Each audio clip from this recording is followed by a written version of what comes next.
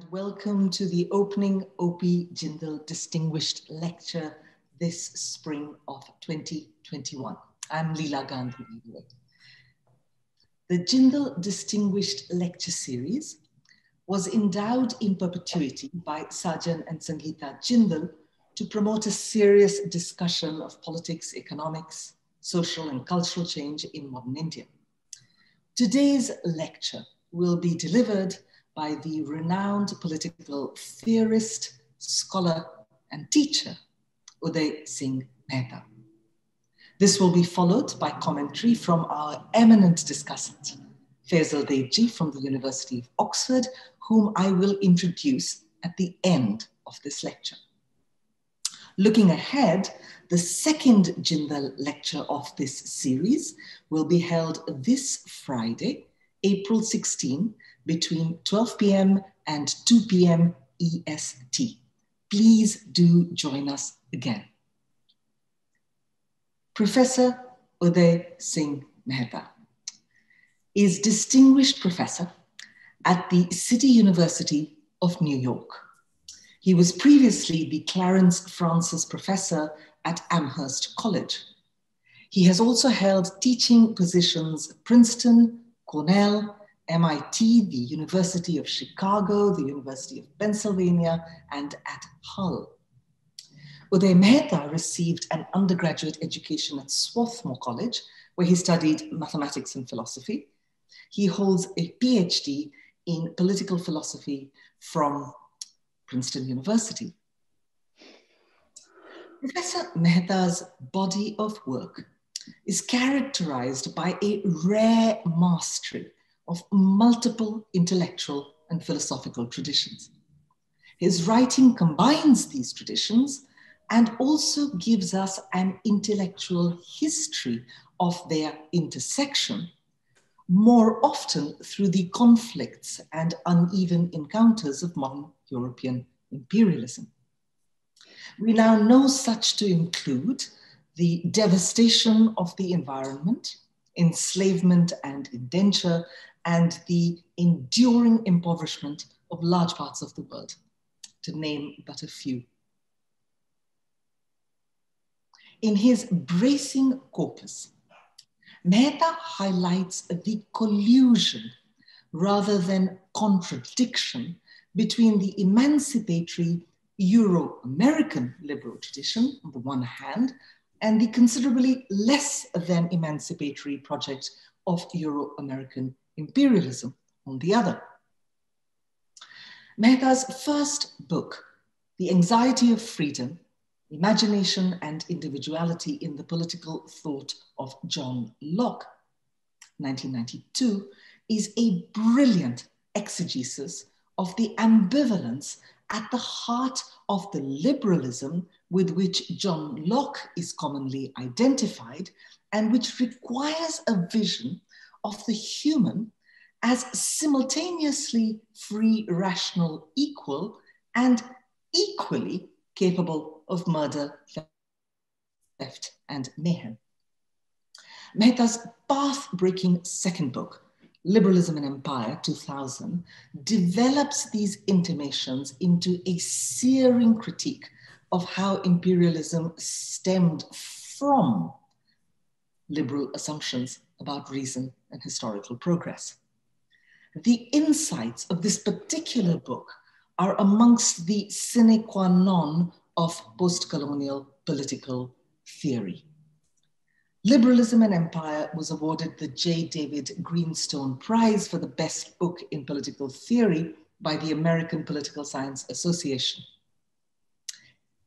In 2003, Mehta was one of 10 recipients of the prestigious Carnegie Scholars Prize given to scholars of exceptional creativity. In both his trailblazing books, Professor Mehta evinces an unusual gift as well for something we might call philosophical portraiture. He writes with verve and texture about John Locke's fascination for the human propensity for madness, or the conservative Edmund Burke's unexpected and melodramatic aversion for Britain's arrogant, paternalistic colonial expansion.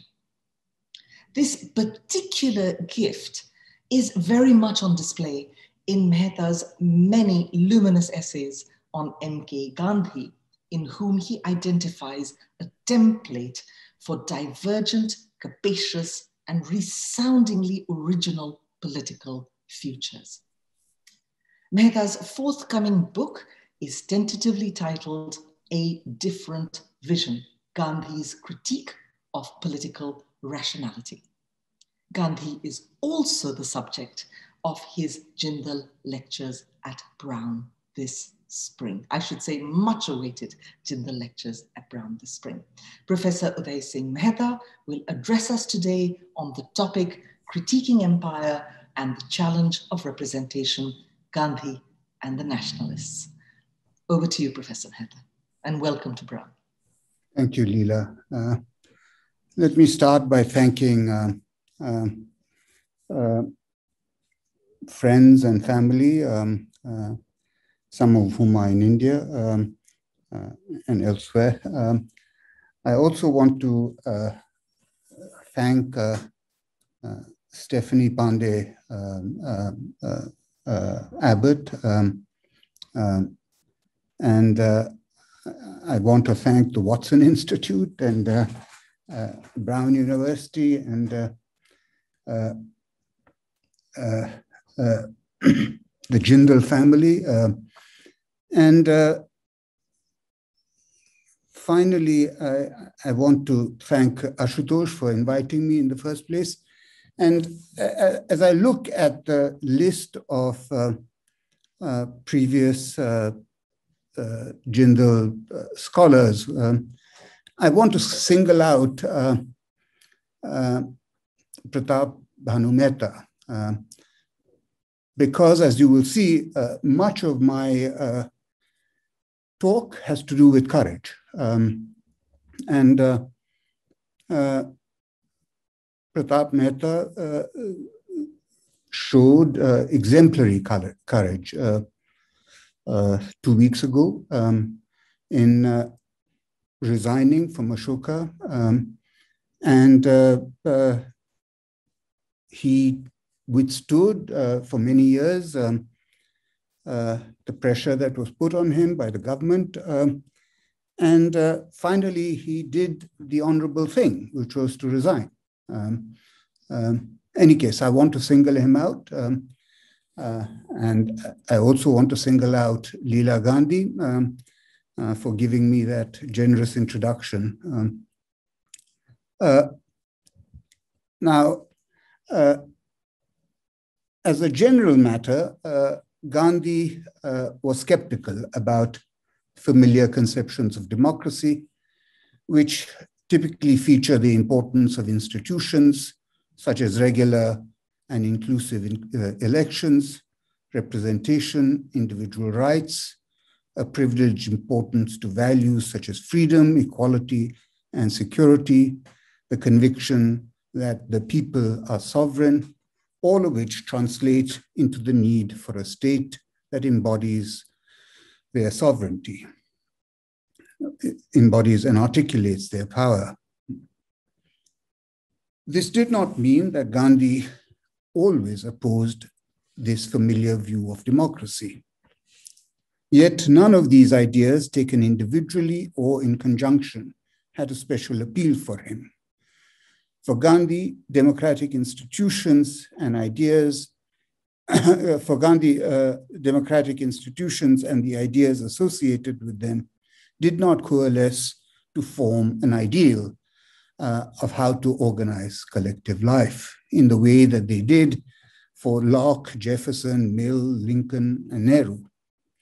Instead, Gandhi's democratic sensibilities gathered around the idea that all human beings, including those of the humblest description, had potentialities such as not fearing death, that of cultivating these qualities, that by cultivating these qualities, they were in a position to transcend questions of power, including imperial power, authority and order, and be driven by order, security, and a concern with mere life.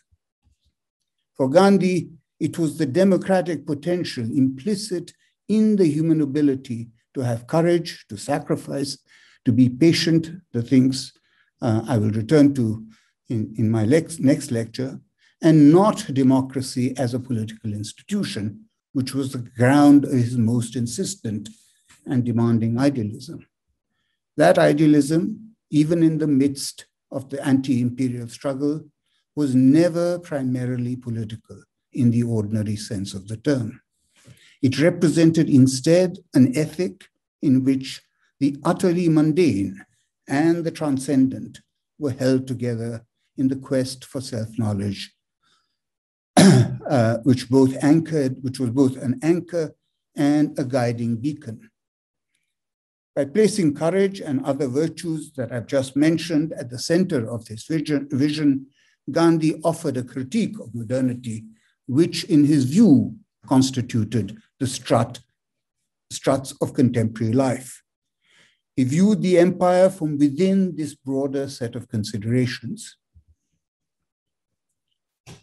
In his well-known essay, What is the Enlightenment?, Immanuel Kant gave a remarkably simple answer to the question posed in the title of his inquiry.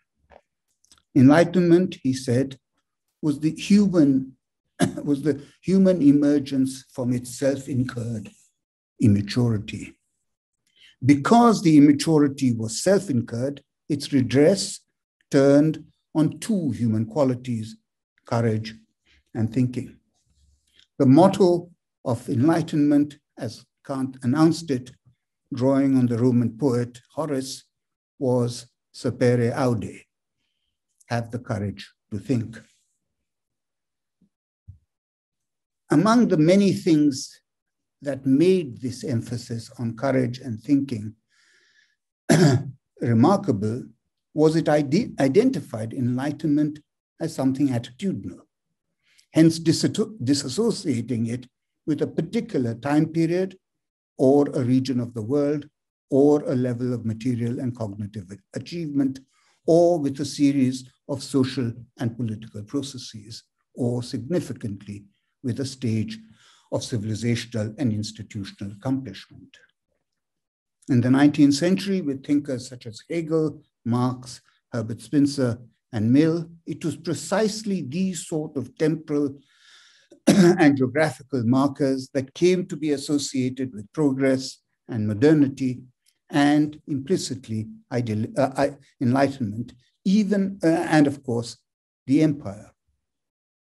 They also typically projected an articulated political framework as the essential condition for human self-expression and modes of governance. A striking aspect of Kant's text is the rigor with which he absolves the idea of enlightenment with any teleological connection, either with the past or with an anticipated future. Enlightenment was entirely voluntary. It did not have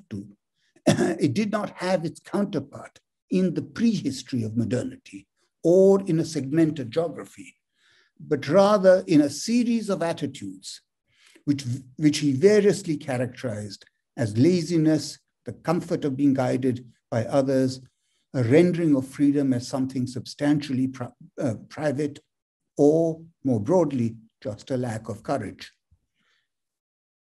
Kant was in effect connecting three important concepts: courage, public reason, and human dignity. What mattered to him, and as I will suggest in greater detail to Gandhi, was not the movement or logic of history understood in social and political terms, but a specific attitude undergirding behavior and life. Enlightenment referred simply to the ever-present possibility of self-transformation and engagement with the extant conditions under which one found oneself. Being enlightened did not have any connection with history.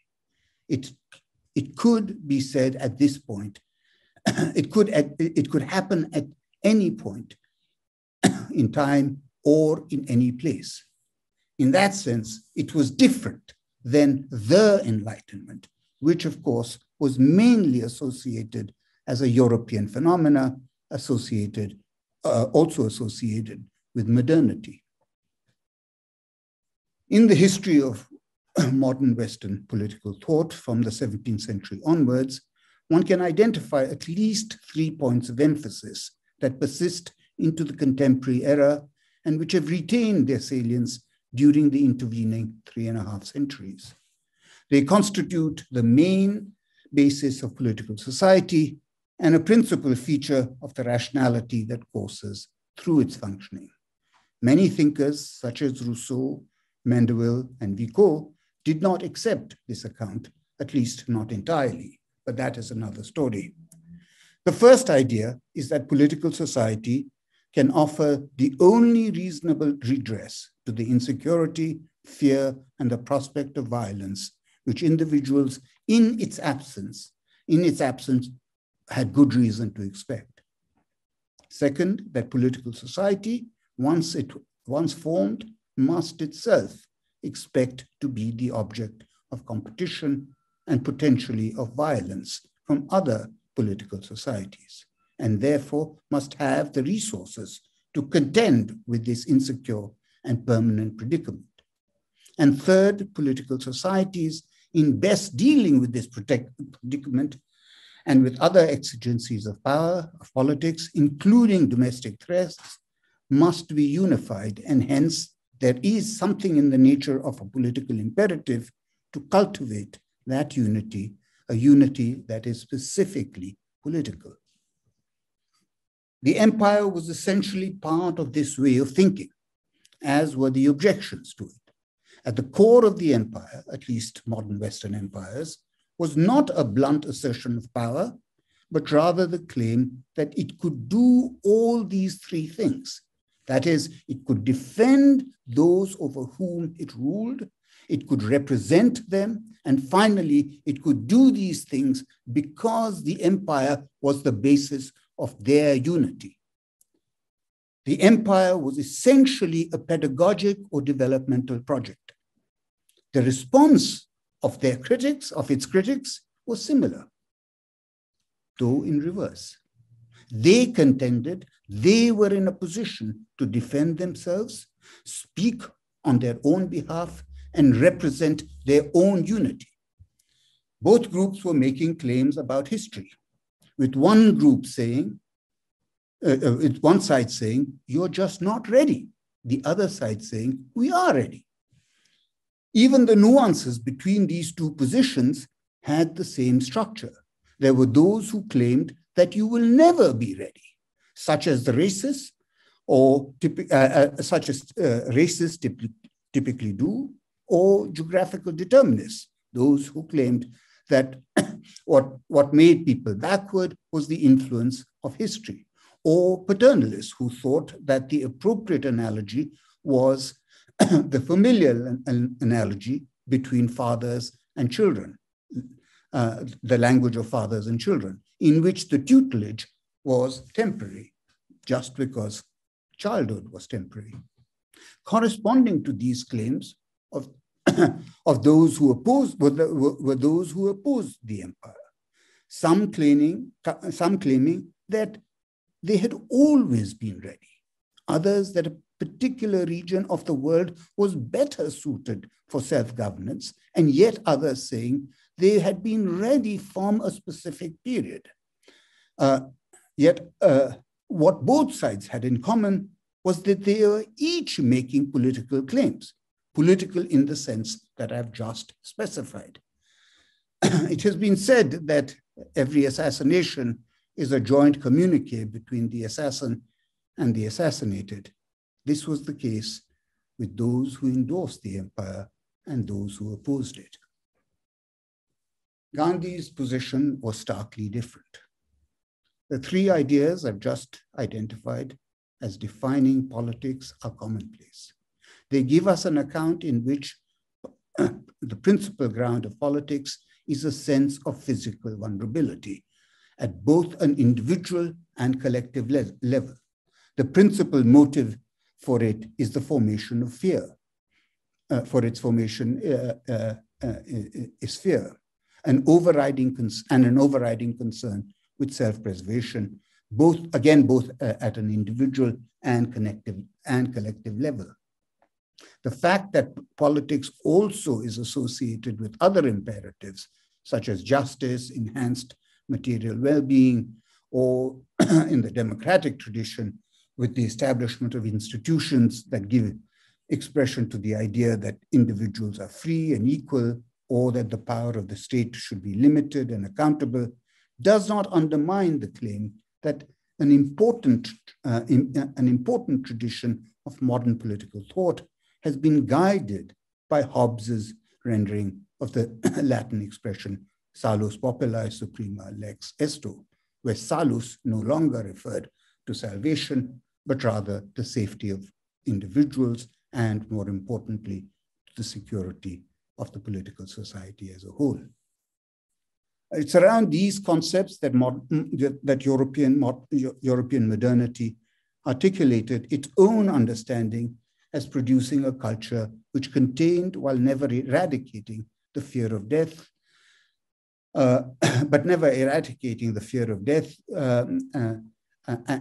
and created the conditions of peace and hence the conditions for the exercise of freedom, along with other lauded values.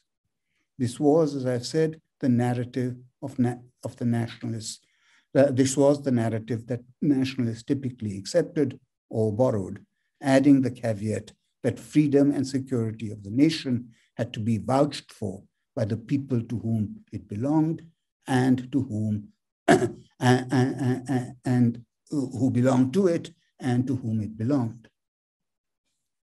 Whatever the particular form that the nation assumed, whether republican, despotic, or anchored in a shared allegiance to a common faith built around traditional authority of ruling families or clans, they all projected themselves and sought legitimacy for the power that they wished to yield by emphasizing the primacy of security and the importance of unity. There are, of course, other traditions of modern political thinking in which the formation of political society is not rooted in the bellicosity of a natural condition, nor in which a social contract among individuals serves as the basis of first exiting that bellicose natural condition, and second, a concurrence on the principles by which they are to be regulated thereafter. In Hegel, for example, there is neither a bellicose natural condition nor an appeal to the social contract as regulating and constraining the ideal for political society. It is the self-consciousness of freedom and not the enduring motive of fear that spurs reason's long tutelage in history. Similarly, John Stuart Mill, in the brief remarks he makes as relevant preconditions for the principle of liberty, offers an account in which the struggle against despotic power has finally brought Western civilization and its public culture to the point where it can be improved by free and equal discussion. But again, but even in Hegel, Mill, and later, and for that matter, Rousseau and Kant, political society, once it is formed, is wedded to the primacy of individual and collective security. Mill's capacious conception of individual liberty, after all, has its limit at the point where physical security is threatened. By way of contrast, it is worth recalling that fear and corporeal security play scarcely any role in articulating the motives for both forming and sustaining political society in the political thought of Plato and Aristotle, and more generally, the ancient world. And this, despite the fact that Greek city-states were regularly embroiled in war and conflict. Fear and security acquire their salience as markers of the political only in the modern era. In this abstract and highly simplified overview of the broad strokes of modern political thought, I have emphasized three things as characterizing both the cause and the effect of political society and its rationale. They are fear, a concern with security, and the foundational value placed on political unity. For the remainder of this lecture, I will reflect on what the implications might be of these three ideals if they were held not to be true or normatively credible. I do this by considering Gandhi's thought and writings, and to a lesser extent, his actions. I deflate the role of his public actions, because because to understand them fully, one would need to consider their surrounding historical context, and that is neither appropriate to my competence nor to my specific purpose, nor to the specific purpose I have in mind. I wish to take Gandhi seriously as a thinker because I believe he was a very serious and interesting thinker. But since he's also a figure of great historical importance, it can be quite dissatisfying to largely ignore his historical role. I think the best way to deal with this is to acknowledge the fact or the charge and move on. At any rate, in terms of his thought and writings, there is good and ample reason to believe that Gandhi did not subscribe to any of the three ideas I have outlined as being central to modern political thought and practice. Regarding the first idea, he did not think that corporeal vulnerability was in need of redress. Its existence was an ineradicable fact of life, subject to contingency and moral response. He embraced the fact and the contingency and made it the very ground of crafting a morally meaningful response to it. The central feature of this moral response was an unconditioned endorsement of truth. He emphasized the etymology of the word satya, truth, coming from sat, which referred to absolute being, hence to God. Truth called for a particular kind of devotion that was not conditional on security or self-preservation. He certainly did not believe that the only redress to the fact of vulnerability and fear of death was the formation of political society. Instead, he accepted fear that accepted the fear that came with vulnerability by transmuting it into the ground for courage, and courage in which there was a permanent willingness to surrender or sacrifice one's life. In doing so, he blunted what I've identified as the principal motive of political society, fear and the prospect of security. For Gandhi, and he emphasized this literally hundreds of times, individual and collective, and the individual and collective analog to truth was courage. As he said, quote, "The path of truth is for the brave alone, never for a coward," end of quote. Courage, while it blunts the motive for political society, also extends the ambit of moral action to everyday life. One must, for Gandhi, always be prepared to sacrifice one's life for the sake of moral action. This is why the scene of battle in the fratricidal war at the heart of the Mahabharata, the Boer War, the First World War, or the Jewish predicament in the Second World War, all constitute exemplary sites for Gandhi, for moral action for Gandhi. He was drawn to the battlefield because it exemplified something commonplace to him. It was the model of everyday life, not the exceptional predicament against which to construct a political refuge. It could serve as such as a model because the fact of violence and insecurity were themselves facts of everyday life, not something that could be quarantined or pacified by political society or anything else. The very ubiquity of violence in the natural state, which for Hobbes served as the ground for a sequestration of the social from the political and a presumption in favor of the logic of the latter, for Gandhi served as the basis for articulating the universality of ethics. Consider Gandhi's interpretation of Arjun's dilemma in the battlefield of Kurukshetra when the will to fight his own kinsman was deserting him. Quote, "Let us suppose that Arjun flees the battlefield.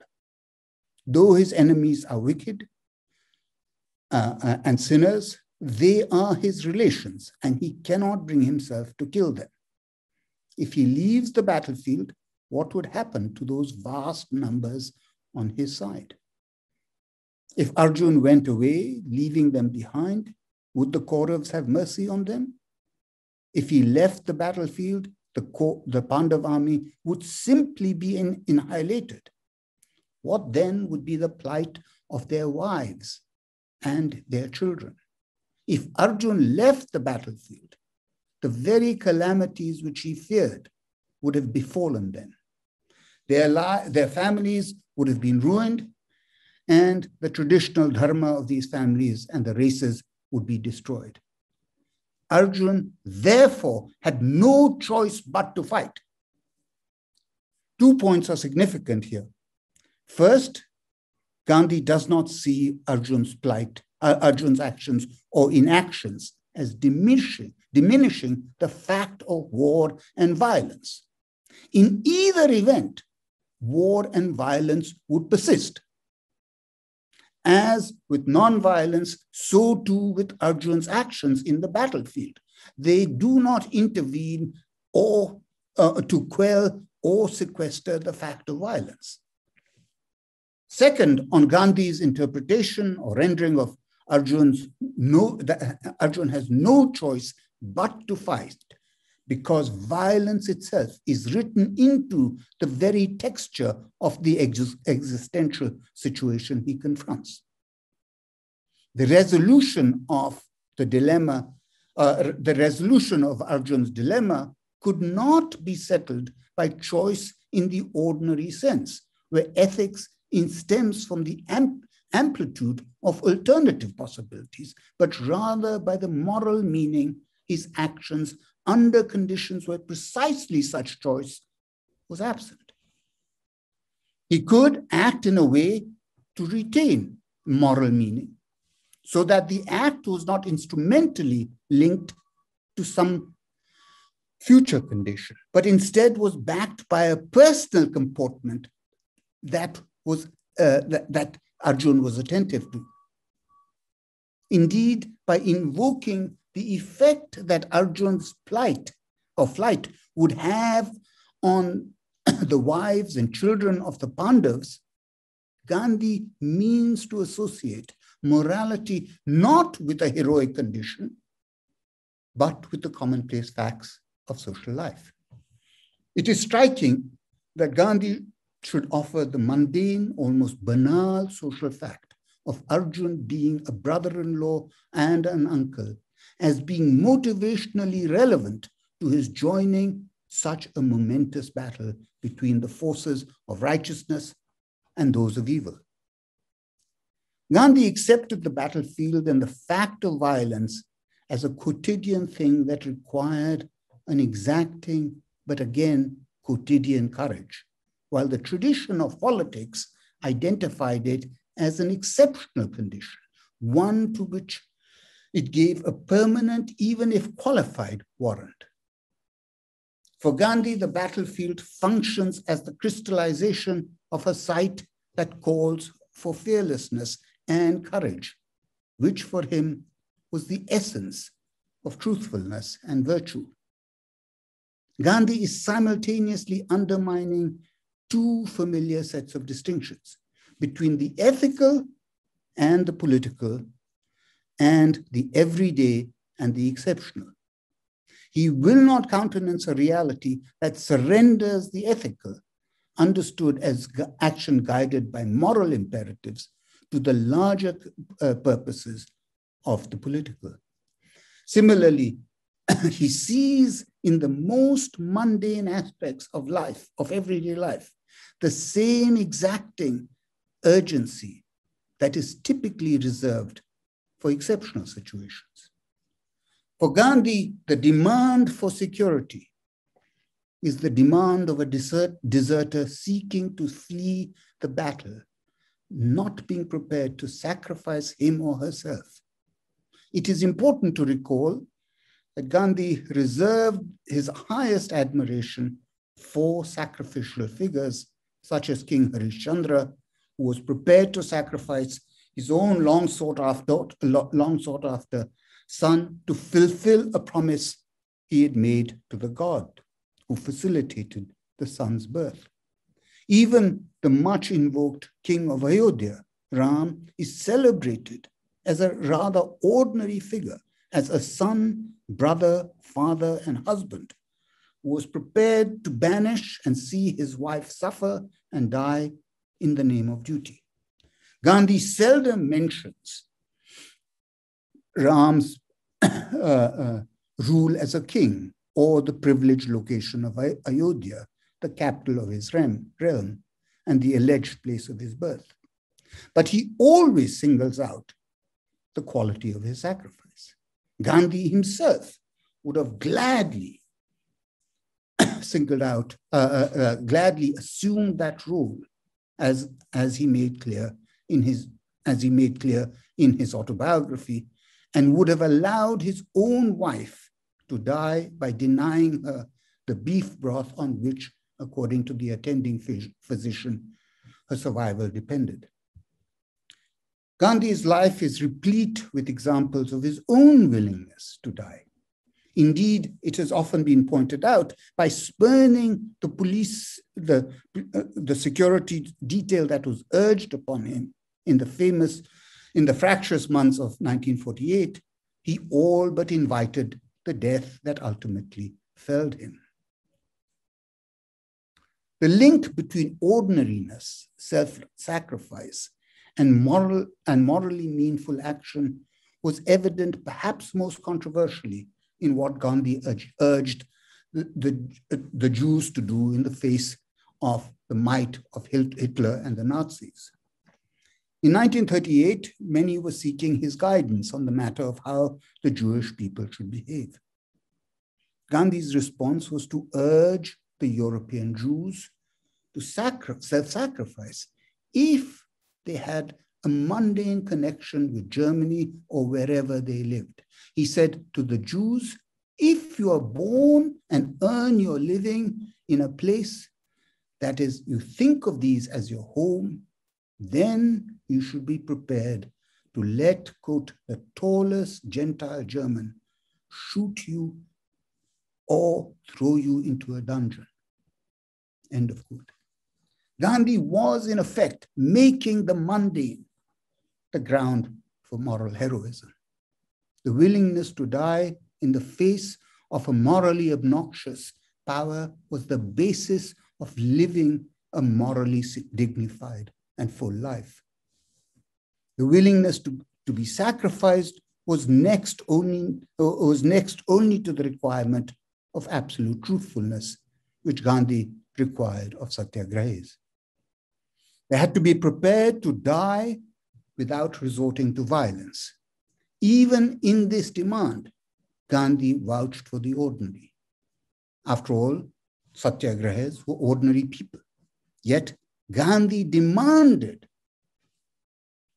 thought they were capable of the ultimate sacrifice, fearlessness, and courage that truth entailed. And that too without assuring them of even a hint of security.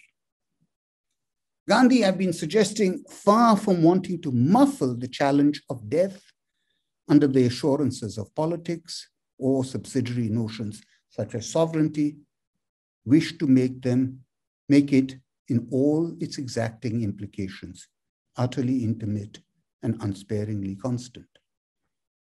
One might say, by way of contrast, in which there are important affinities, that for Kant, the elevations of knowledge and reason were the only pure access to the absolute, including crucially the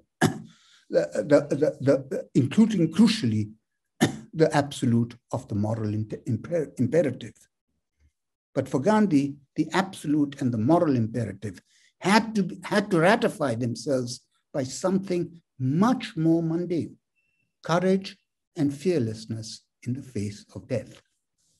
In this orientation, there was an altogether different vision of life, in which the transcendent was nested within the routines of the everyday. European modernity has also articulated itself around another category, different though closely related to the political, namely the social. There is a family of familiar accounts often linked with the magisterial work of Norbert Elias on the civilizing process, in which civility referred to the slow accretion of new domestic and public practices, which produced what came to be known as a civilized society. The broad impetus for this was the intermingling of new groups of people who had to accommodate to each other's differences. Over time, this process produced a society that displaced the older language of etiquette and manners, along with feudal and aristocratic norms, and thus paved the way for an ascending liberal and commercial order. In Keith Baker's work, which focuses on French history, the idea and the fact of society was a response to the epistemological, moral, and religious challenges that marked the 17th century crisis of values. Society, he wrote, quote, was the invention of a human middle ground between certainty and doubt, religion and relativism, despair and grace and despair, absolute power and anarchy, end of quote. Moreover, it had within itself the resources that would give a society, especially the middle classes, the energy and the sense of purpose to gradually displace violence with legality, extend the ambit of trust beyond the family, widen the scope of empathy and reciprocity, while also securing the basis to exploit and govern the working class, control subaltern groups, and in its liberal imperial guise represent itself as a progressive force for much of the world. Gandhi abstained from every aspect of these broad narratives of society and social development. He was indifferent to the historicism that is essential to these narratives, because nothing of any importance in Gandhi turns on the logic of historical development. He viewed satyagraha as something which escaped the political and social processes with which history was typically concerned. Quote, satyagraha being natural, it is not noted in history, end of quote.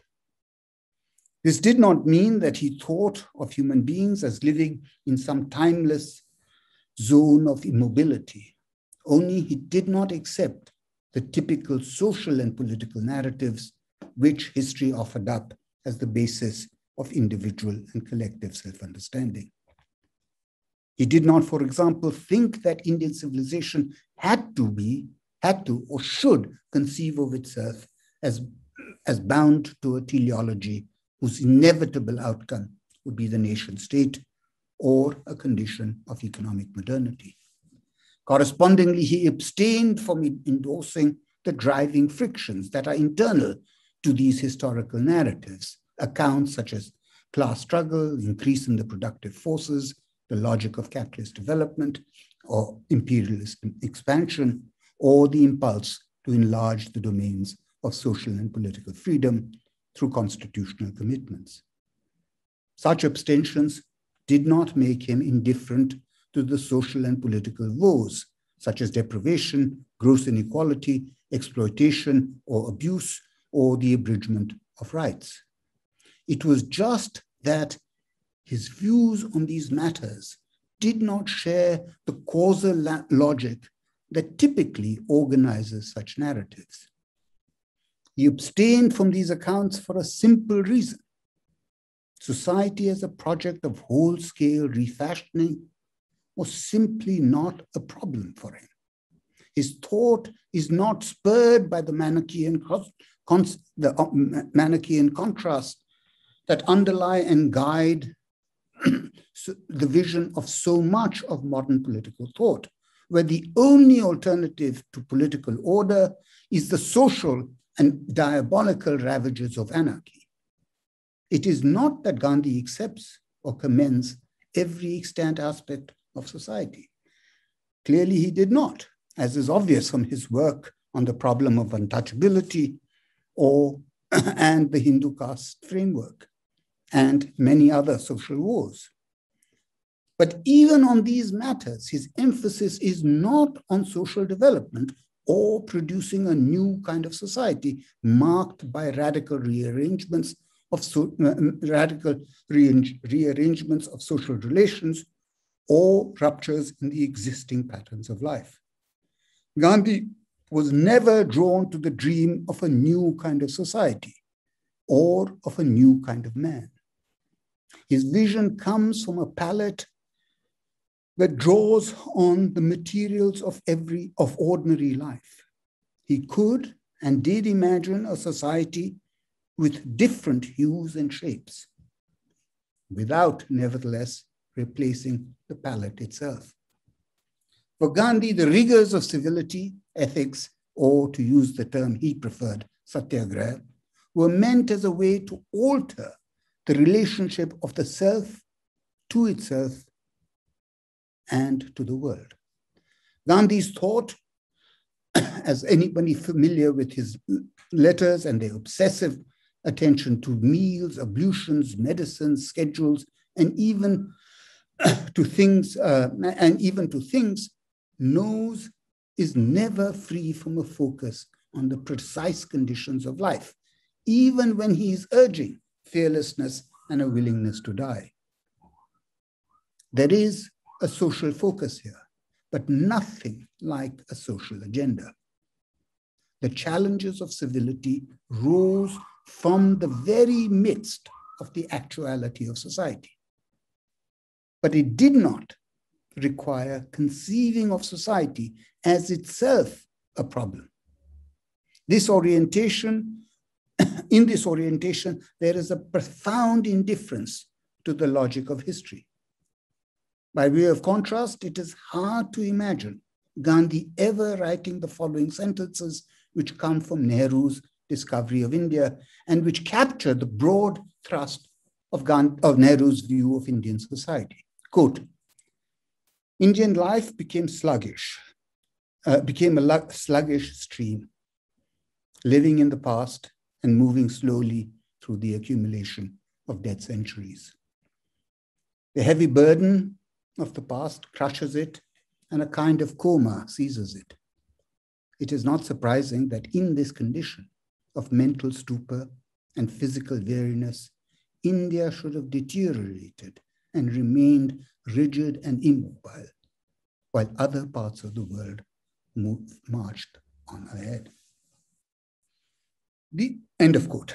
These thoughts anticipate what would become the Nehruvian emphasis on the state as a medium of reforming a recalcitrant society equipped with the expertise of modern science and knowledge, spurred by an ideology of progress and social justice, prepared when the need arose to deploy the blunt power of the police, and always relying on a cadre of expert leaders. Here, indeed, was an appropriately social and political vision, fully divested of any transcendent purposes, offered in supportive response to a familiar reading of European and colonial history. Despite Nehru's unremitting weariness, the images of mournful death and lassitude, there is an unmistakable optimism in this project. Judith Clark, in her famous essay on the liberalism of fear, emphasized notions such as self-sacrifice were, quote, acts of supererogation which fall outside the realm of politics, end of quote. For her, all forms of political spirituality stemmed from a contempt of physical experience and thus typically served as excuses for, quote, the orgies of destruction, end of quote. Gandhi would have agreed that self-sacrifice was not a political duty. In this sense, he shared Shklar's view that politics must be chastened and limited, that its task was not to offer the prospect of human perfection. But the idea that the vision associated with ethics and self-understanding, which for Gandhi, like for Kant, rested on courage, and for which Gandhi, unlike Kant, included self-sacrifice, referred to a juncture where the imperatives of politics and ethics met or conditioned each other. Gandhi's passions found their clearest focus in the myriad of often trivial details that make up the texture of everyday life. He wanted to infuse that life with the spirit of civility as he understood it. The courage of being willing to die was deeply intertwined with the essential question of the human, which for Gandhi was always conditioned by the transcendent and the utterly mundane. In this sense, for Gandhi, courage and fearlessness were portals of a sort of spiritual truancy, which he sought to plant amidst the mundane patterns of everyday life. To that broad purpose, nothing turned on the logic of history. Thank you. Thank you so very much, Professor Mehta, for that extraordinary lecture. It is now my tremendous pleasure to introduce our discussant for Professor Mehta's lecture. Faisal Devji is Professor of Indian History and Fellow of St. Antony's College at the University of Oxford. He is also a Senior Fellow at the Institute for Public Knowledge at NYU and Eve Altamar Chair at the Graduate Institute of International and Developmental Studies in Geneva. As Head of Graduate Studies at the Institute of Ismaili Studies in London, he has directed postgraduate courses in the Near East and Central Asia. Professor Devji has an undergraduate degree from the University of British Columbia, where he received double honors in history and anthropology. He received his PhD from the University of Chicago and has been a recipient of the prestigious and competitive junior fellowship at the Harvard Society of Fellows. He's taught the New School, Yale University, and the University of Chicago. His highly original and subtle work gives us conceptual histories, modern Islam, the development of political thought in modern South Asia, the remaking of Muslim politics from the late 19th century into the middle of the 20th, Islamophobia, Islamic militancy, and more broadly, ethics and violence in a globalized world. Professor Devji is one of those rare political theorists who gives credence to extra mundane inspirations for mundane political projects in a dazzling body of work that includes Muslim Zion, Pakistan as a Political Idea, 2013, The Terrorist in Search of Humanity, Militant Islam and Global Politics, 2009, Landscapes of the Jihad, Militancy, Morality, Modernity, 2005.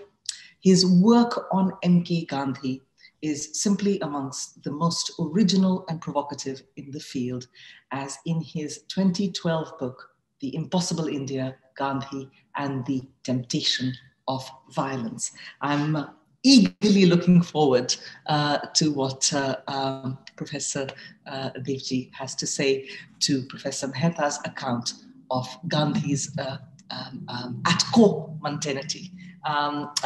Professor Devji, the floor is yours. Thank you very much, Leela, for that very generous introduction, and Uday for that really wonderful lecture. Uday and I have been following each other about the world for many years now. We met initially when we were at Harvard. Uday was at MIT, I was at Harvard. Then we followed each other to Chicago, where we both taught, and then to England, and then back to America again. And now we have been separated by the Atlantic Ocean. But it has always been a rare privilege to converse, both in person and by reading his work with Uday, not least about Gandhi, a figure of great interest, obviously, to both of us. I have learned an immense amount from Uday, and it really is an honor and a pleasure to have been asked by Ashu to comment on today's lecture. So let me begin then by restating in slightly other words than Uday himself used what I take him to be saying in this lecture, or at least how he presents Gandhi's slipperiness from the point of view of European political thought. So on the one hand, Uday suggests that Gandhi refuses both the spatial separation of spheres characteristic of liberalism, for instance, the separation between public and private, war and peace, political and social, but also that he refuses the critique of this spatialized separation of spheres launched by someone whose ghost seems to haunt Uday's lecture, but who was not mentioned in it, Carl Schmitt. Carl Schmitt's idea of the sovereign exception as a temporal separation rather than a spatial one. So it seems that Gandhi is a thinker who refuses both spatial and temporal forms of separation that are meant to demarcate the realm of the political. Yet we know that given Gandhi's wholesale approbation of social difference and his resistance to universalist conceptions, this refusal cannot really be seen as a recommendation of homogeneity of any kind either, of a kind of uniform field of contestation in which you can no longer draw any distinction between, say, the political and the social, to use two terms that Uday has in his lecture. Nor can Gandhi be accused of leaning towards another kind of liberal conception of difference in which all differences are reduced to equivalence from the point of view, say, of a third-party state. He was set explicitly against this manner of thinking about difference.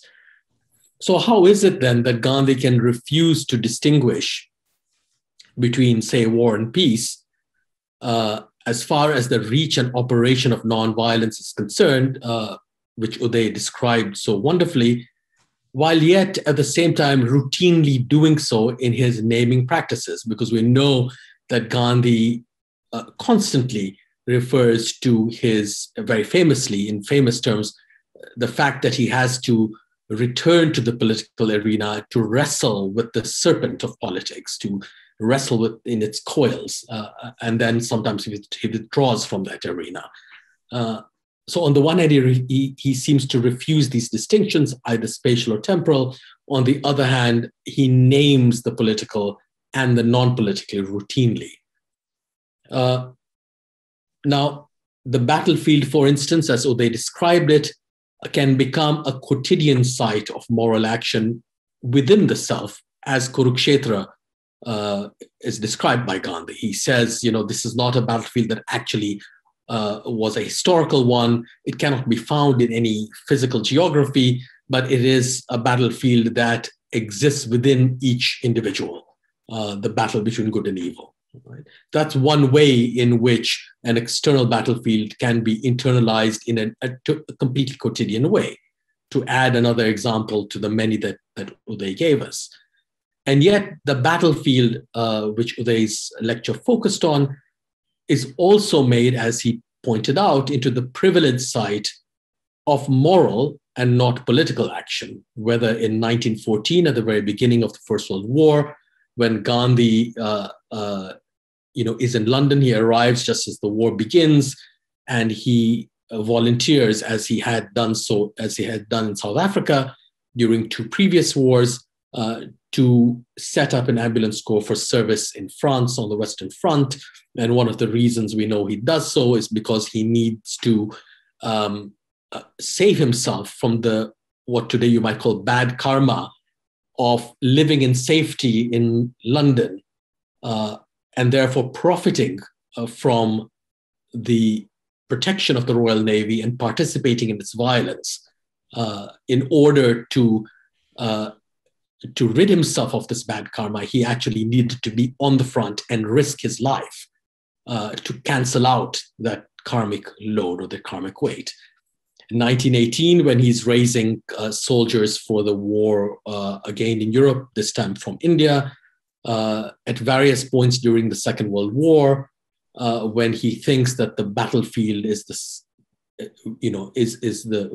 a site of virtuous action and the possibility of nonviolence, or indeed at the very end of his life in 1948, during the first war between India and Pakistan, which Gandhi saw as offering, perhaps, in its very inevitability, the possibility of nonviolence. Now, it seems to me that what Gandhi is doing in all these instances is reversing the position that war and peace tend to play in political thinking. It is, as Uday, I think, suggests, the battlefield that becomes the site of morality, not of politics. And as a consequence, it is the latter, the realm of peace, that becomes the site, the privileged site of politics. For as Uday tells us, if politics is concerned with life and security, it is precisely in everyday life, in the realm of peace, that politics has its place. Whereas morality has its privileged site on the battlefield, where sacrifice and death, also quotidian issues, as Uday points out, have their most privileged instantiation. I am reminded of the conversation that Gandhi has in 1937, which I've written about, with one of Hitler's henchmen, Rudolf von Strunk, who had been in charge of supplying arms to the fascists in the Spanish Civil War. He came to see Gandhi to talk about Gandhi's interest in health. And when Gandhi begins to speak with him, von Strunk is embarrassed. He apologizes for the violence of the Spanish Civil War. And Gandhi says to him, "No, you don't understand. That's not the problem. What I admire in Europeans is their willingness and their ability to throw away their lives. That's not where violence comes from. Violence comes from their desire to protect life. And there's a contradiction there. You can't throw away your life and want to protect it at the same time. To throw away your life is the sign of great moral courage, or can be. To protect your life is what introduces violence into the picture. So it is security and life that are the greatest instigators, in Gandhi's view, of violence. It is this then that makes the soldier on the privileged moral side of the battlefield into the privileged moral agent of that side. And for Gandhi, the soldier is, in this sense, very curiously, like the figure of the child, whom he also talks and writes about as a moral figure of a similar kind. Because both the child in its playground and the soldier on his battlefield, both these figures act on their respective sides in a way that must discount causality, history, and the future. They must act in the realm of the present alone, because they do so in a sacrificial manner, because they cannot actually predict their future. The child, because the child is enclosed within the site of the playground and is purely focused, in Gandhi's view, on the present. The child's very dependence on his parents or his or her parents or preceptors means that the child is absolutely attentive to the present in a way that adults cannot be. The soldier is absolutely attentive to the present precisely because he too is dependent on the rules and the orders of others, but he also must face the possibility of death at any moment. He cannot actually think the future, in Gandhi's view. So despite the fact that a figure such as Arjuna, whom Uday mentioned, is brought to the battlefield of Kurukshetra by a tortured causal logic, a historical logic, in which he had played, of course, an important role, once on that battlefield, just as Gandhi wanted to be on the Western Front with his ambulance corps, once there, that history, as it were, was cancelled out. And the possibility of the karmic load that each man bore was also cancelled out in the same moment. The battlefield existed as a site of pure presence that could open up different kinds of futures, yet futures that remained unthinkable. So in some ways, it is the very disregard of life and security, the soldier's disregard of life and security on the battlefield, that ends up inadvertently safeguarding them by leaving the future open to any number of possibilities for virtue. And of course, as you know, Gandhi believes that virtuous means will inevitably result in virtuous ends. Those ends need not be predicted, predictable, or indeed thought, because that would pull them back into the causal language of karma, where they could only be betrayed. Because something that you predict and want to create, even your success in creating that future may rebound upon it or upon you. So the karmic chain is broken on the battlefield just as on the child's playing field, as if these sites are sites removed from the flow of history and from the causality of history that marks historical narrative, to become sites of, say, pralaya, the universal dissolution between aeons. And it is on such sites as these, therefore, that moksha, Uday also spoke of, liberation becomes possible.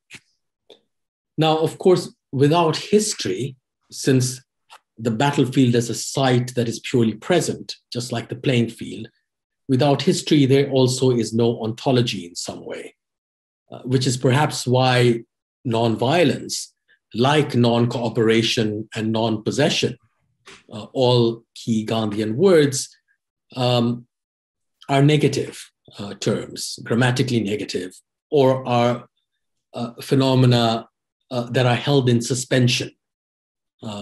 They don't have being in any positivist sense.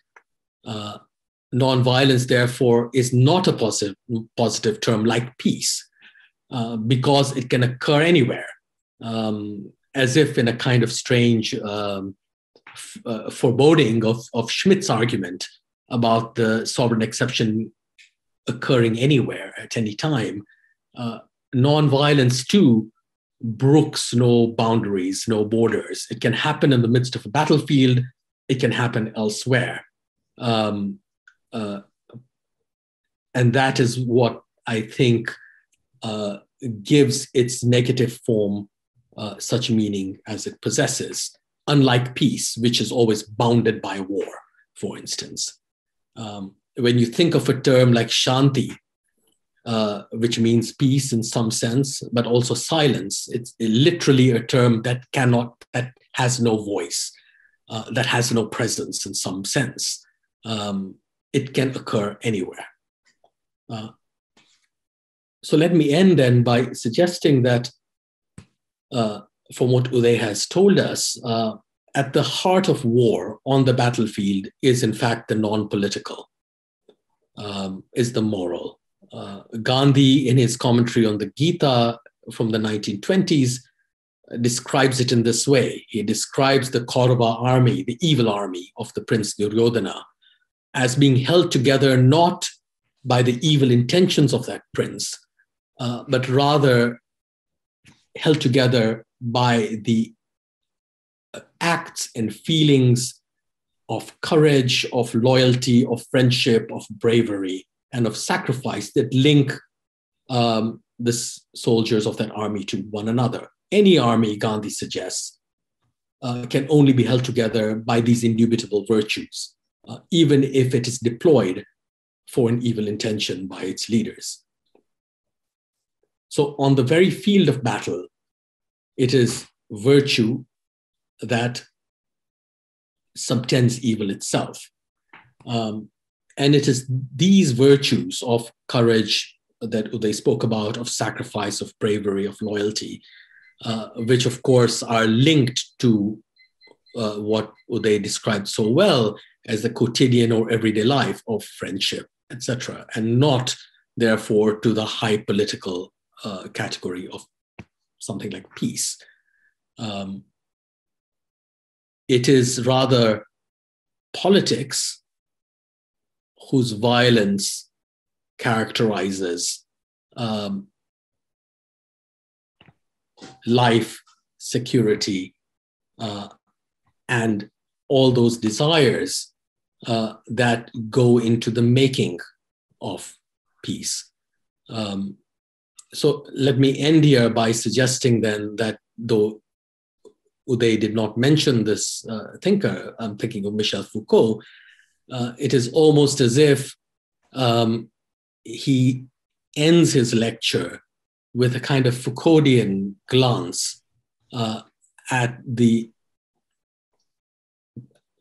Foucauldian vision of the political as having been internalized to such a degree that war has, as it were, entered into the intimate part of peaceful coexistence. It is now inside. It doesn't exist outside. It has no externality of its own. Gandhi, I would argue, can be placed alongside Foucault in this sense, at any rate, except, of course, his focus is on the battlefield as the site of morality, something that Foucault did not end up speaking about. Thank you. Thank you so much, Faisal, for your rich commentary. As I am about to invite Uday, Professor Mehta, to respond briefly to Faisal, and while this is happening, May I invite those of you who are in the audience to, please submit your questions. You'll have to do that through the chat function. I see that someone has raised their hand, but I think in order to kind of manage the gathering, please, Shankaran, I can see you've raised your hand, and others, if you could just type in a question, I will read it out to Uday when the time comes. So while you're doing that, please, may I invite Uday to respond to Faisal. Thank you, Faisal, for your characteristically thoughtful remarks. So about Schmidt, there was a paragraph in the longer version of this talk, which I deleted, that had to do with Schmidt. So that's just by the wayside. I found your comments especially interesting because I think this idea of internalizing conflict, I think this is central to Gandhi. So the idea that the battlefield is internal is, I think it's central. It reminds me of Freud. As you know, that for Freud, it is internal conflict that is central to overcoming neuroses.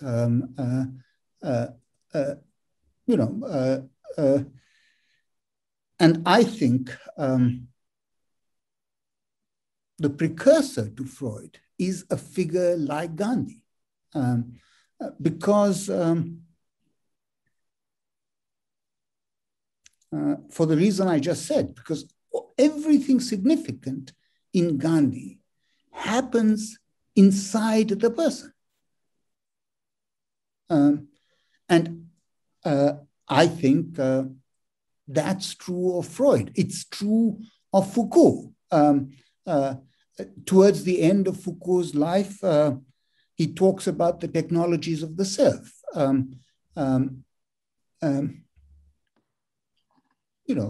So the link I see here is that for Foucault and for Gandhi, it's self-discipline that makes for moral action.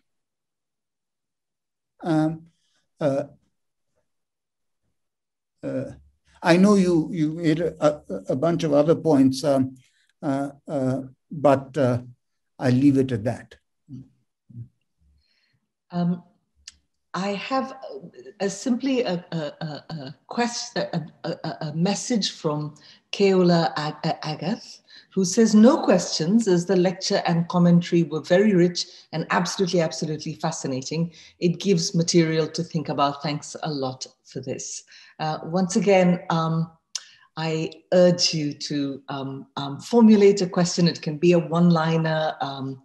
I see my colleague and friend Ashutosh Varshni has a raised hand, and as the director and host of this event, he gets to speak as a person rather than a disembodied bit of text.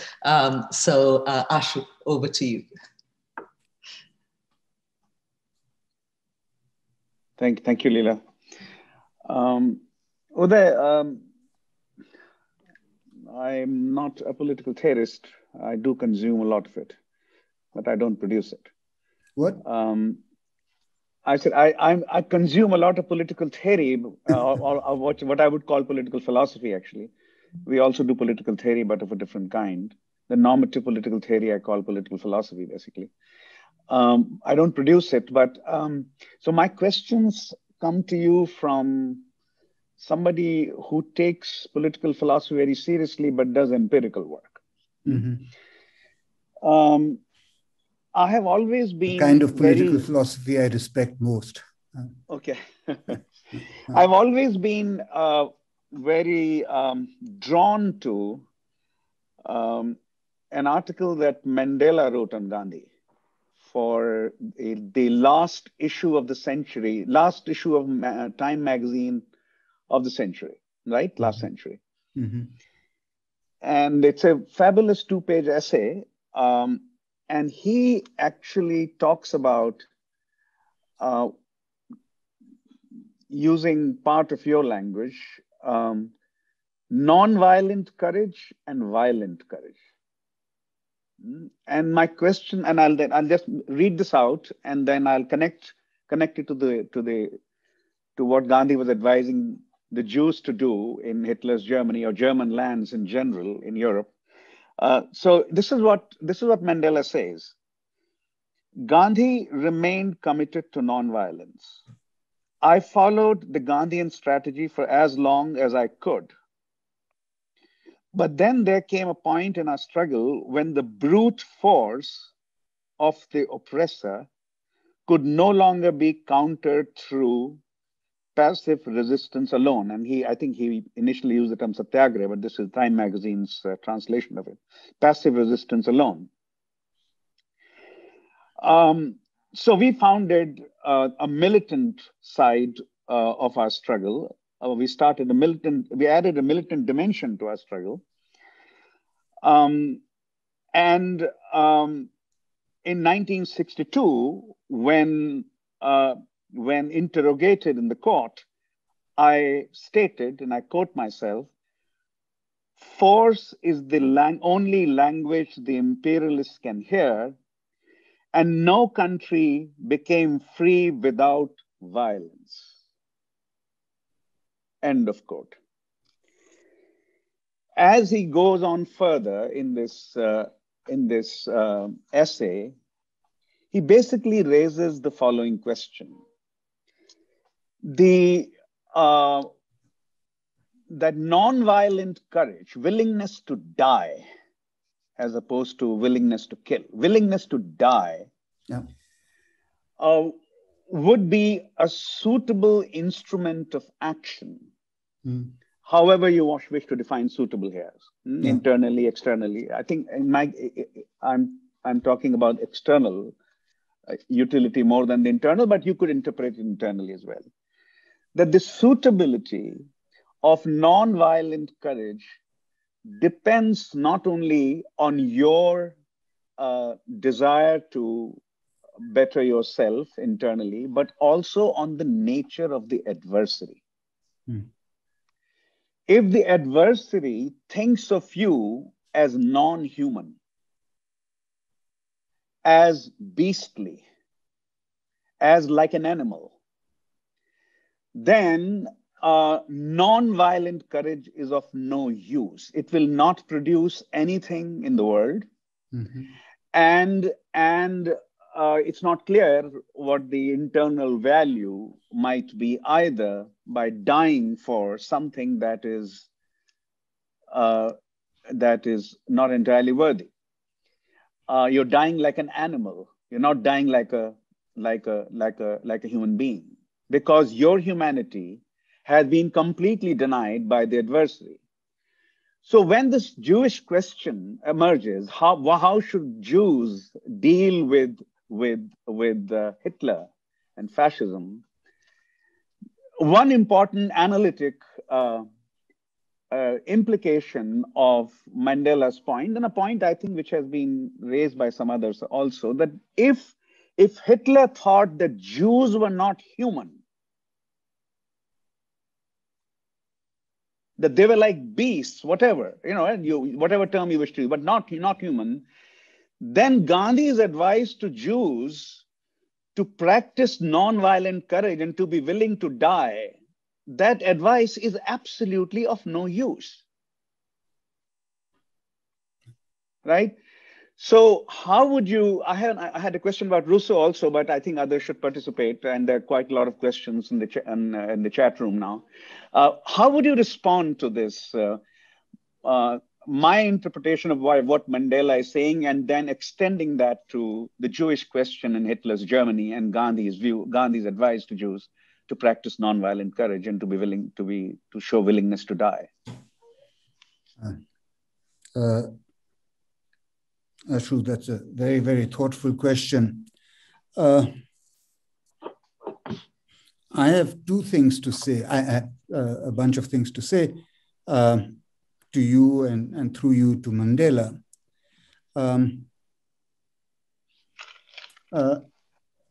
The first is, I don't think, as I said in my lecture, I don't think Gandhi wants to change the world. So if you think of the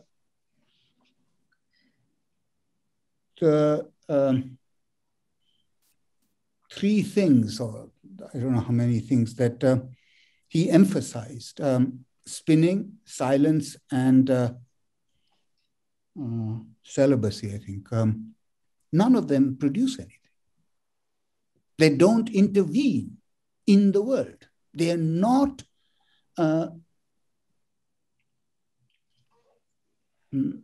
they don't have a product. In fact, at some point he says, one of the things that he likes about celibacy is that it doesn't produce anything. So it interrupts the process of production.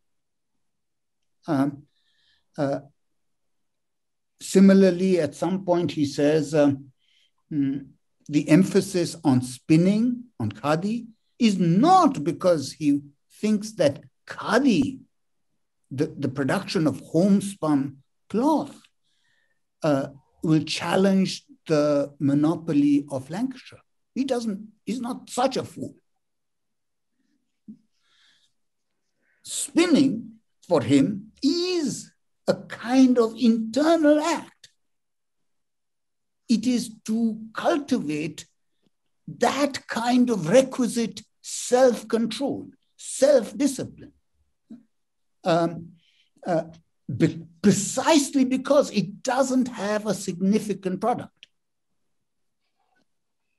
So the issue of intervening in the world is not central to him. Now, coming to the issue of the non-human. So one reason he thinks that the caste system has to be changed is precisely because untouchables were not treated as humans. They were thought of as animals. And that's why in his interchange with Ambedkar, he says, Ambedkar just thinks that the caste system has to be destroyed because it can't be reformed. Gandhi famously disagrees. He thinks it can be reformed. Why? Because you can make the non-human into human. Do you understand what I'm saying? Yeah. I'm familiar with the debate also. Okay. Ambedkar versus Gandhi on this. Yeah.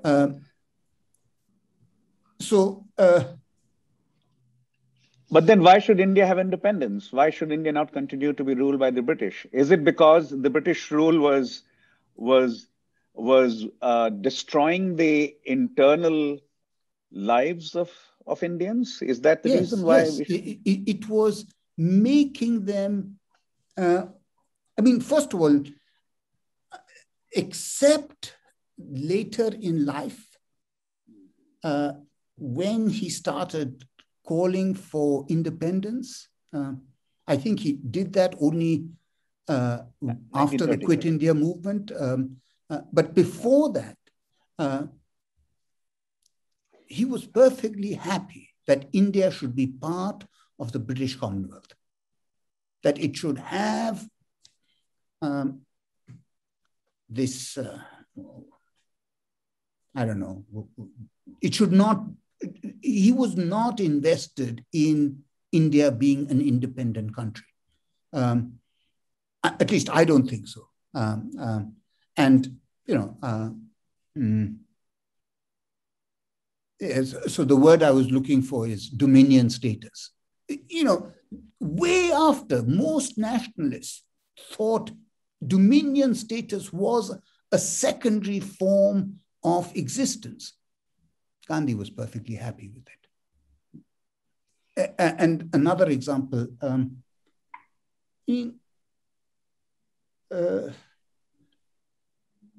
one of the places where Gandhi intervened in the constitutional process was that in the original constitution, there were,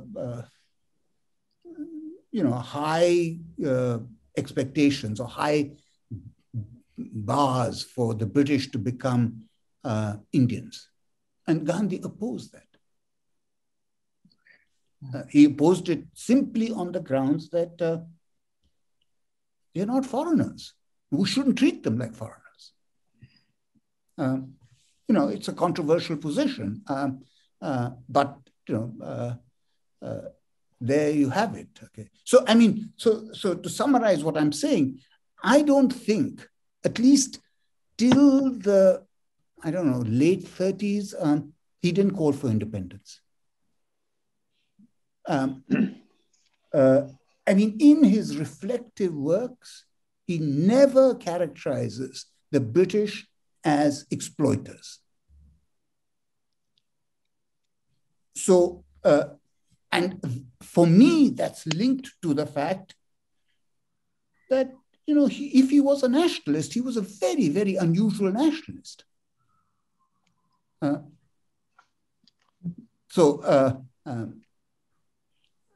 Again, for the sake of time, let me stop there.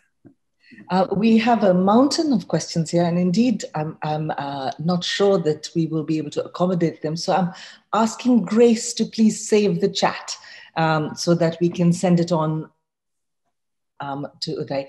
I'm going to read out a question from Shankaran, who had to write it out. And then I may have to ask you something that's sort of burning question myself, which is completely unethical given the long list, but hey.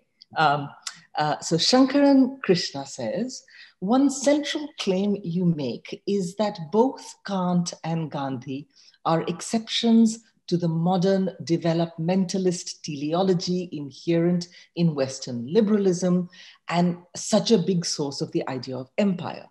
You point further that both apologists and critics of empire bought into this teleology.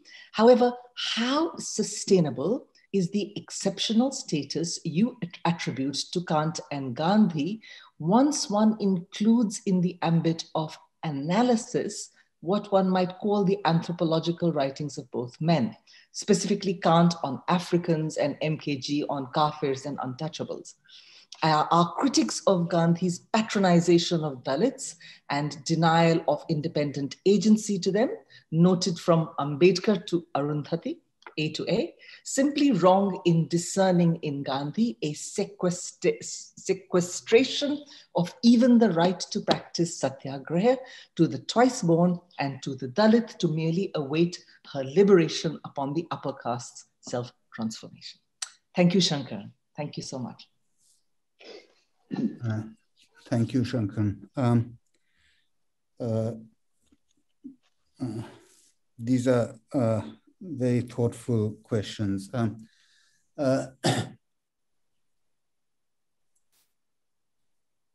I think I've answered one of them already. This question of his attitude towards Dalits.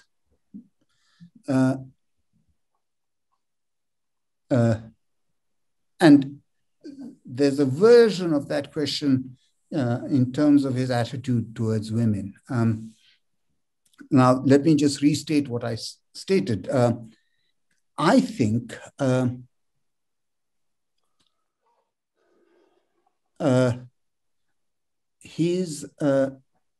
what in the question, the questioner uses the term patronizing. I think the Gandhi's commonly thought of as patronizing attitude towards Dalits and Africans, and this has recently come into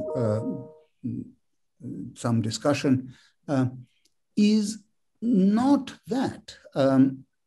They are for him, how should I put it? They are for him, they are outside the ken of something, but they are not, they're treated as though they're non-humans, while for Gandhi, they're not. So I think in this sense, Gandhi has, internal to Gandhi's thinking is something that is internal to imperial thinking, which is that with time, these people can be improved. So with time, Dalits can be brought into the fold of being human. And, that in itself, is a pretty offensive idea because, as Ambedkar says, we are human. So, in case, there was another part to your question. I can't remember. Yeah. What was it, Shankaran? It was our critics of Gandhi's patronization of Dalits and denial of independent agency to them, simply wrong in discerning in Gandhi a sequestration of even the right to practice satyagraha to the twice-born, and the Dalit to merely await her liberation upon the upper caste's self-transformation. So the one-word answer is yes, they're wrong. Yeah, I think they're wrong. I think they're wrong. So very quickly, Uday, am I right? Is this a misreading that there is a way in which your absolutely transformative case for the quotidian Gandhi displaces ahimsa in favor of abhaya? That courage is, and why? Is that what you're doing, and why? Because why that there is a way in which that there is. Is it true that you are demoting in Gandhi non-harmfulness, ahimsa, for the case that you are making about courage? Because there is a way in which ahimsa is the stuff of, belongs to the angels. And abhaya is indeed the matter of, one's scanty existentials. It is existential and quotidian. And so is this what you are doing? Are you favoring courage over non-harmfulness, and therefore abhaya over ahimsa? And if so, that's quite radical. And why might you be doing that if you're doing that at all? I think for the reason Faisal said. I think for him, non-violence is a negative category.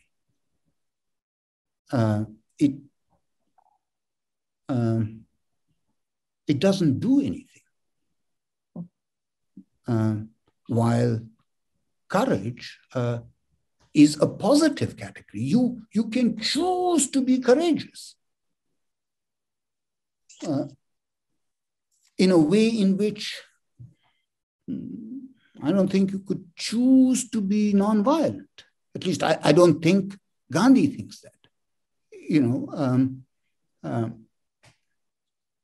So does that answer your question? It does, and it provokes a much longer conversation. I mean, I in a sense that because then, of course, that if one's, because the negativity of nonviolence is surely accommodated in the dazzling originality of Gandhian action, or, via the Arjuna example as a kind of actionless action, as a kind of actionless, not an inaction, not an inaction.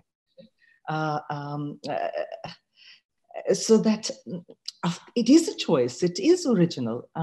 It may be negative, but there's no reason why it is not prior to violence. There is no reason why ahimsa. Sometimes I lose what you're saying. I can't hear you. Just sometimes ahimsa may come before himsa. And this is a question for Faisal as much as for you.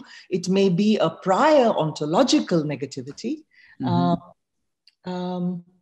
But I take your point. I don't necessarily agree with it, but I see it as radical. I don't agree with it, that it is, if that is what Faisal is saying as well, and if I might draw out Faisal too, I don't agree that it is not a choice and that it is not creative, but I see that one can take it away in favor of courage, which is radical. I have a question, actually, one of those sort of creative questions from Mary Omerod, saying, what would Gandhi have thought about the Black Lives Matter protests in the US? Are they a battlefield? I know this requires you to be prophetic and oracular, but...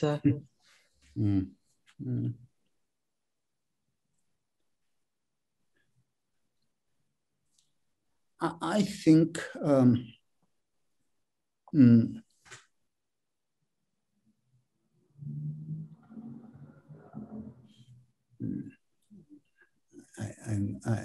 having a hard time distinguishing what I think from what Gandhi would think.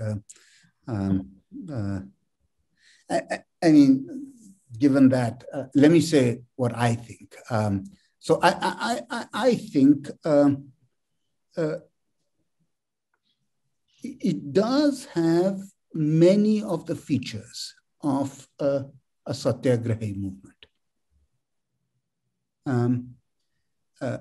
And the reason why it has these, in my view, is because it's asking for respect. It's not asking for anything, in a sense. It's saying Black Lives Matter. That's what it's saying. It's not saying, give us this. And in that sense,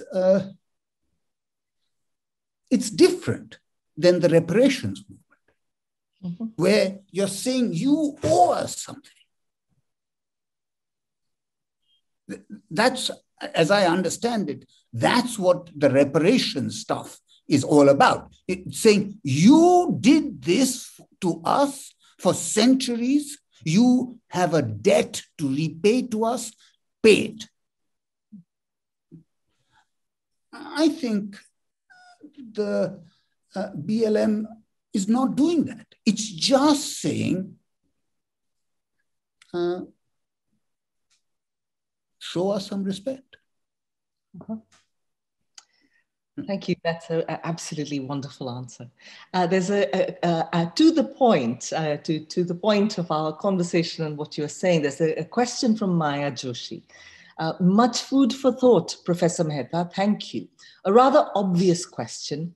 Wasn't Gandhi's constructive program an attempt to change the world, or at least a part of the world? You emphasized his disinterest in productivity, but wasn't a man who made shoes and spun cloth both of which were to be worn, and one who emphasized the value of time and on bread labor in the ashrams, not interested in productivity? Fantastic question. That's a very good question.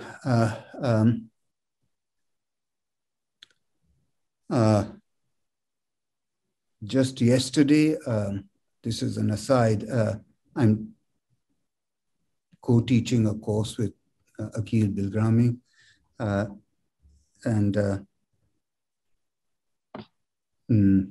yesterday we were talking about this, I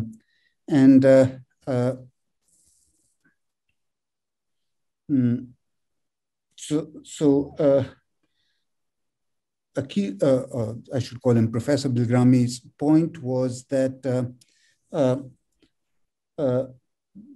what Gandhi found appealing about the constructive program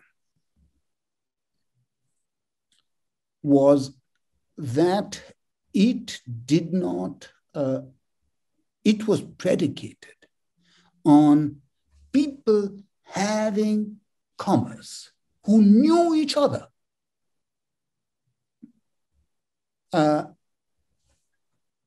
And in that sense, the products that people produced in the constructive program were for people you knew. So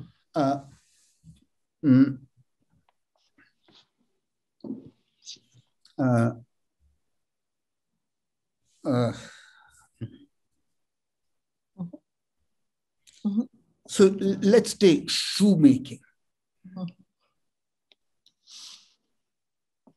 What I understand of shoemaking, the reason why shoes had to be made was A, they were useful. B, they were not, if they were made in Andhra Pradesh, Gandhi was opposed to them being sent to Chennai to be sold there. So what he opposed was a kind of mercantilism, where mercantilism was dependent on selling commodities in distant places. So this is a standard claim about the history of empire, that the prehistory of the empire is mercantilism, because mercantilism is what produces trade at a distance. And that morphs into, the empire, which is also a particular kind of extended form of economic linkages. And that Gandhi opposed. So the reason why Gandhi thought the nexus, or the central nexus of economic and authority relations should be the village was because it muffled the possibility of centralized power. So I want to ask, who was that? Whose question was that? Maya Joshi. Is that what you had in mind when you brought up the constructive program? I'll wait for her to reply. But in the Leela, may I? Can you allow my restlessness and curiosity 2 more minutes? 1 minute. Sure, Ashu. Sure. Why not? Okay. Uday and Faisal, can we introduce the concept of epistemological break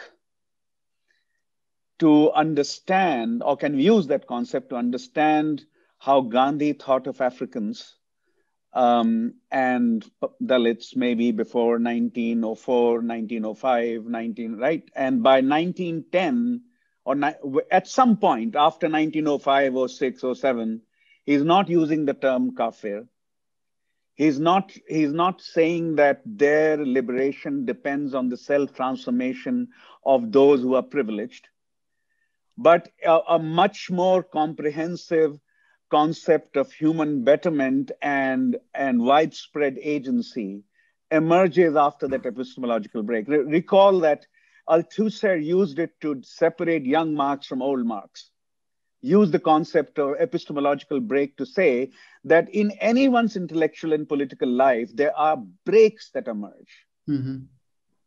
So whether Faisal or you want to answer that curiosity of mine, that I think he used the term kafir, he is patronizing towards Africans, but he's only 27, 28, 29 years old at that time. Faisal, I'll defer to you.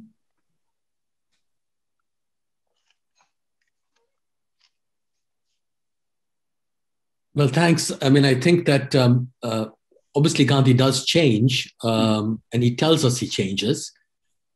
In fact, he tells us not to look favorably upon his earlier advice and take him only at his later advice. So he's very, he sets great store by that. And in doing so, he sort of fragments his own trajectory, if you will. And you sort of see that even in his autobiography, which is fascinating. The autobiography is actually not a story of causality. It's a story of things happening to him, as it were. His various temptations, Gandhi's life is stitched together. He learns, obviously, but it's almost as if the autobiography is a kind of rehearsal of the way in which you might cancel out what I called your karmic burden. How can you actually do that? On the question of race, I'm not so sure about the epistemological break. I think there's certainly a political break in that, as you say, Ashu, he starts talking differently, both about Dalits in India later on and earlier on about Africans. Though when you look at his what he says about Africans in South Africa, he is speaking, of course, there mostly as a lawyer for the Indian bourgeoisie. And he does what a lawyer in the South African court system must do, rely upon racial language, because it was a system of justice that depended upon racial categories. The moment he stops being a lawyer, he stops using those terms. I think the more interesting question is actually, what no one has actually done is to think about what racial categories might have meant in a language such as Gujarati. I see. I'm from East Africa, and I know certainly that there were highly derogatory forms of thinking about Africans and derogatory language. Whether this language and these forms were equivalent to or even linked to European forms of biological racism is another question altogether, because the Gujarati terms, at least the ones that I know and the ones Gandhi would have known, actually belong to a different universe, which does not make them better. It just means that we need to understand the thing that we take for granted in this debate, which is now a global debate, is precisely what racism might have meant. We know what it might have meant for people in the antebellum South, and we know it might have meant for other people here and there, but we actually don't know what it meant for Gandhi or for the Gujarati community or for others, for that matter. And I think we can't make a decision without having a really proper history of that. And that might get to the epistemological break, because ideas of race might actually change. I think that's where the question needs to be asked. Okay. So there's another question for you while I've got you. Incidentally, Shankar and Krishna wants us to know that the epistemological break just didn't happen for Gandhi. But how is he so sure? Well, you know, I think Faisal is saying that question still needs to be probed, whether a break happened, and that requires going through Gujarati texts and Gujarati. I think that Faisal's answer is much more. It seems to me intellectually grounded in a proper phenomenology of that is required for answering the question. I think what Faisal just said is very sophisticated. I mean, I should confess that I don't speak any Gujarati, but I do think what he said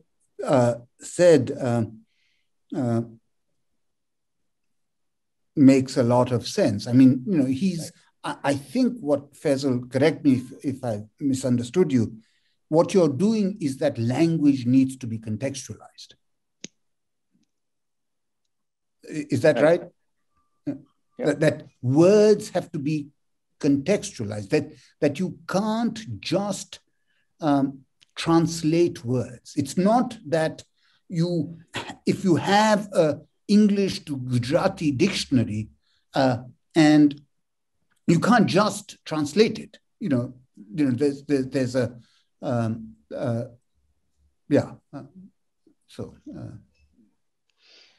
the burden of questions, really, as I see them. I mean, the quarrel with Faisal, it seems to me, is the interiorization of the battlefield. And I mean, I think, and the quarrel with Uday is consequentialist. Mm-hmm. Is your Gandhi consequentialist or not? And I mean, so if you would like to, we are short of time, but if you could respond quickly to these each. And Prigupati Singh has a question about heroes. What happens when heroes are dead? Does an ethos continue? Any comments from both of you, I think, on these 2 points?